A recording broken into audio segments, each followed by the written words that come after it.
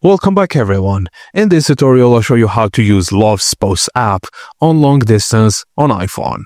First thing first, open the App Store on your iPhone and in the search bar type lovespouse app and then tap download and wait for the app to install.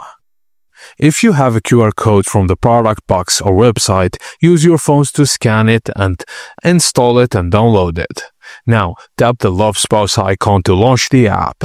On the first use, tap New User Registration, register using your mobile number or email address, and after that, just log in using your account and password.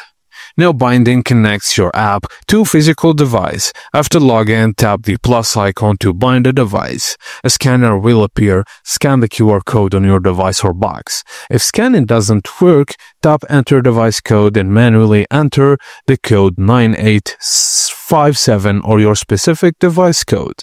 Now long press on the device icon to delete the device and rename it for easy identification.